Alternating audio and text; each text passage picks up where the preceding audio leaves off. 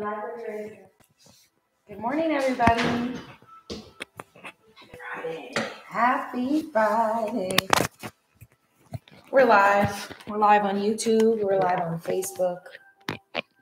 RHC team rocks.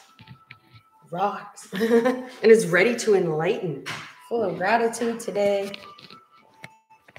We're going to be doing some tapping for you guys as we tried last Friday. We're going to be doing an interactive lesson today. So we will be teaching you how to tap while we are tapping so you can see how we do it, learn how to do it for yourself. And then we'll also have a video created up and on the internet so you guys can watch over and over so that you can tap every day. What have you got in there today? Like an abundance. Oh, wow. Good. Yeah. Is that not magical?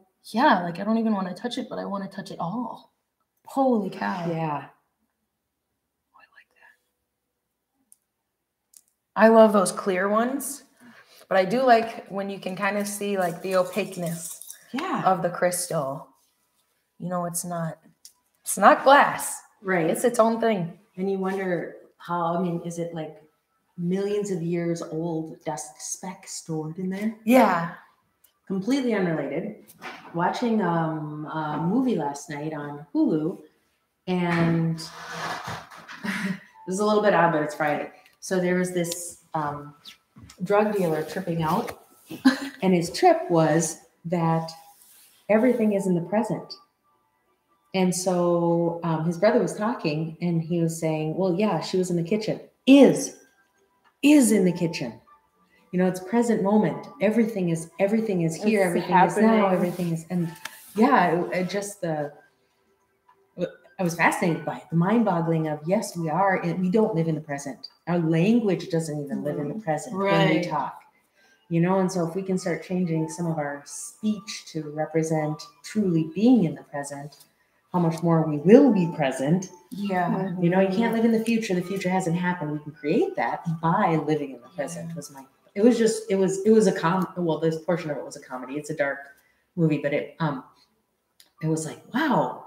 And to then take it to the next level of microdosing is very popular now. And that's not what they were doing. They were all out. But that's a form of opening up some of those, opening up the pineal gland, which is truly that opening up to the universe, I should have grabbed a different vitamin. The ability to have a different awareness of energy and of the universe. I was just watching pineal gland stuff on the way this morning on Gaia. We just somehow always. We're always intertwined. Yep. But that pineal gland. And there's so many things in our society, food, water, whatever it is, products, toothpaste, stuff that is actively blocking the pineal gland from calcifying it. Truly just hardening. Yes, rusts it. And I'll grab from Monday. There's supplements that reverse that process. You know, truly scientifically. We're talking on all levels and work in both realms, but that actually decalcify the pineal gland. And when your third eye is not open. And they were going in the video this morning. I thought it was interesting because it's really a series of kind of inner and outer worlds and the reflection of both within each other. Isn't that coffee so good? And they were saying that everything in the body has pairs except for the pineal gland. Or everything has two sides except for the pineal gland. And that's the one single third eye that is congruent basically in many species. Lizards have a third eye. Everything has a pineal gland because it's so basic and fundamental to being awake, being asleep, and all those states in between and beyond that it's super necessary for everybody to have. But for example, lizards have it on the outside on their head. So it literally is actively watching from prey from above. Yep. But then for humans, we've evolved to have it internal, and I don't necessarily know all of the reasoning behind that spot. I was talking to someone the other day about, maybe it was about, to you guys, a portion of it was how you hear it quite often. We're only really using about 10% of our brain. I'm like, we function pretty well. We really only need, for this what we're doing now, we only really need that 10%. What is the other 90% for? You know what I mean? Is there other things that we are not experiencing, not doing, not utilizing? And I also think that our brain is actually getting smaller. And I would wonder if science in that, because if you don't use it, you lose it. I mean, if it's Yeah. Yeah, it's just crazy. I wonder. Don't know. Tap? Yeah. Let's tap. Let's, all right. Okay. We did, like I said. My energy right there. I know. We tried to do this last Friday, you guys. We had some complications with audio, video, both on YouTube and Facebook, so we did not get a good video. Lucky for you guys, we're going to do it again. Yeah, we were unaware, though. We had the best session. Yeah. We all tapped some things out. It was great. Fortunately, intense. Maybe for some reason it didn't work for everybody. Yeah. We got pretty deep. Yes. Yeah. Yeah. But I know we've got a couple people watching. I think Lindsay's watching, our massage therapist from home. Yeah, she said she was going to tune into us. Yep. So if you guys are watching today, this is going to be interactive. Do it. You don't have to say anything this first time, but tap along with us just to see, find those points. It seems like an arbitrary place that we're tapping, but if you try it yourself, you'll feel a little tiny point of tenderness, and that is the meridian. Yes, the meridians, right? Yeah. We're tapping on acupuncture points. Yeah. So kind of a disclaimer, you can't do this wrong and you can't hurt yourself doing it, as long as you're not going crazy tapping. I mean, right. As long as you're not intentionally hurting yourself. You can visualize it. I can visualize it. There'll always be that. Sometimes I wonder. I tap pretty hard the the other day. Yeah. I really want this yesterday. But there are places that are more tender than other places. Oh yeah, there really are. So tapping, also called emotional freedom technique, has been researched quite a bit to be utilized for PTSD, and some fantastic results. Google those so that you have the scientific aspect of this. Our intention is to give you a little taste of it today and to get you excited about doing it and to have you go through with us to physically do it so that you know how simple it is. We've said this so many times that we know what's good for us. Oftentimes we know how to do it. Many times it is not difficult or lengthy in time. It's just we don't do it. Work this into some time during the day, attach it to some habit. My recommendation is right away when you get up in the morning, tap. Anytime you need during the day, we'll give you instructions on a PowerPoint in a second here. And then before you fall asleep at night, it sets you up for a fantastic day and sets you up for a fantastic evening. And those two just semi-awake, conscious, kind of subconscious areas, realms of our brain waves and frequencies are extremely potent. And so if you can be tapping some great vibes into that, is a wonderful time.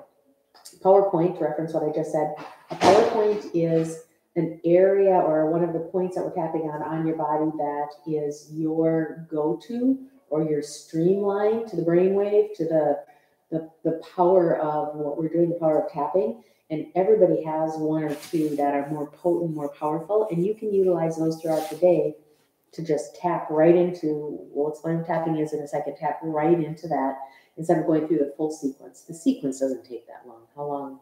A minute. A minute. If I'm doing it by myself at home, it's a minute. Mm-hmm. Yeah, depending on what you're tapping on. If you need to do a few routes of tapping or a few times of tapping, a couple of minutes. It doesn't take long. No. Just get into the routine of doing it. After doing it for 2-3 weeks, you will, if you forget to do it, miss it. Mm-hmm. You will miss it. It'll bring you to a new level of energy balance. So what tapping neurologically is meant to do, and this I'm shortening a very long explanation. If you ever want a longer explanation, certainly can Google it, but come to us, ask us questions. We can either get you resources or explain, and schedule a tapping session with us. We do some really potent, intensive, and we've had just crazy results. Just blows me away the results that we have with doing a one-on-one tapping session with patients. If you have any questions, ask. So we don't come into this world clean. We come into this world with memories and neurology from all of our past history. If you've ever heard anybody say like, just like my mother, or, that stuff is genetic within you. And genes are DNA. So we're talking about rewiring basically your nervous system, rewiring your cells on a cellular level, and changing your DNA. Simplistic and actually kind of extravagant way of saying that. I'm going to go with just the neurology portion of this. So tapping, we are wired when events happen to us. I'll use the example that I use most often, bicycle riding. So when you learn how to ride a bike, do you guys remember learning how to ride a bike? Mm-hmm. There's a lot that goes into that. You do not just hop on a bike and go. You get on the bike and you have to figure out balance. You have to figure out to make your feet and your hands and your eyes all work at the same time. And then usually somebody's helping you. So there's some emotional link to that too. Like, Mom was helping me hold the bike, and then that time when she let go and I didn't know she let go, and then I was mad for a second, and then I was happy I was riding the bike, and all of those things put together. Well, all of those are different neurons, different nerve pathways firing within your system, within your brain. And you don't have to individually fire those to ride a bike anymore. Your body goes, for efficiency, what fires together, wires together. Thanks, Joe Dispenza. Give full credit to that. When you do that, you get more efficient at it. It's because all those neurons, all those nerve pathways are firing together. So you hop on a bike today, even if you haven't ridden a bike for years, you can go ahead and just ride that bike because that pathway has been developed utilizing all of those things. You don't hop on the bike today and have that sensation of anger at somebody letting you go and then the thrill of, you don't, but that still is all a part of that nerve pathway. And you associate those feelings, it's because that is tied into that nerve pathway of something else.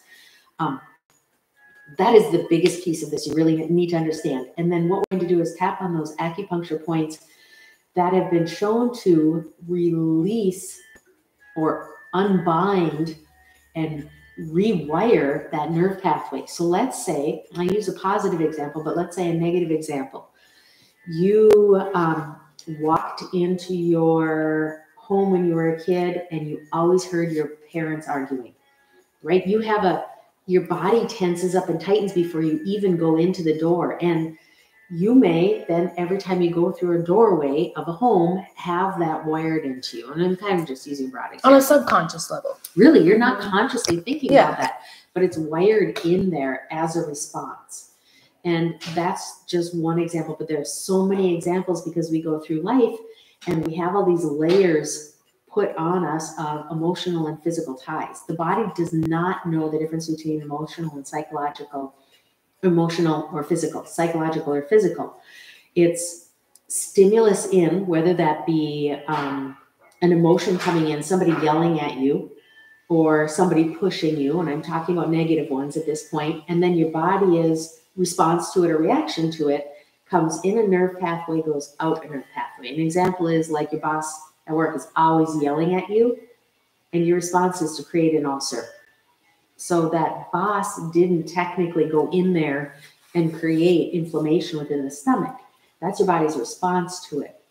But going into work, your tummy hurts all the time. Those things started wiring together. So what we're doing when we're tapping is you get to go to work without having your stomach hurt. We're just releasing the negative. And the more we teach this to people, the more we're able to hone in on explanations and become more proficient, efficient, accurate at it. One of the things that I've noticed is the people with the most layers aren't able to actually acknowledge negative things. They think that this is, I call it the excuse mode. So we're going to tap through crap. We're going to tap through negative things. We don't want to let go of the positive. I don't want to let go of the bicycle riding joy. I want to hang on to that. I want to let go of the anger of letting me go in the first place. And you can ride a bike perfectly, still with that neuron firing pathway without the negative with it. People who have so many layers what they do is they want to release the negative, but they always say but or and, or they have an excuse. They're trying to justify. They're trying to rationalize.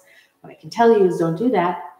You'll get to this a lot quicker and release the junk if you just say the junk.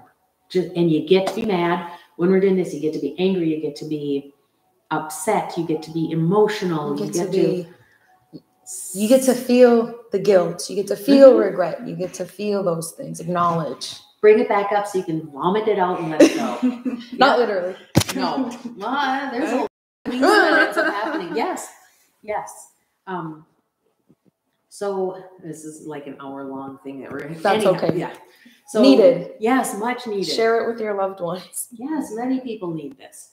I'm trying to put this in a pathway so that everybody understands. So I'm going to give you a summary and then I will go off on tangents again.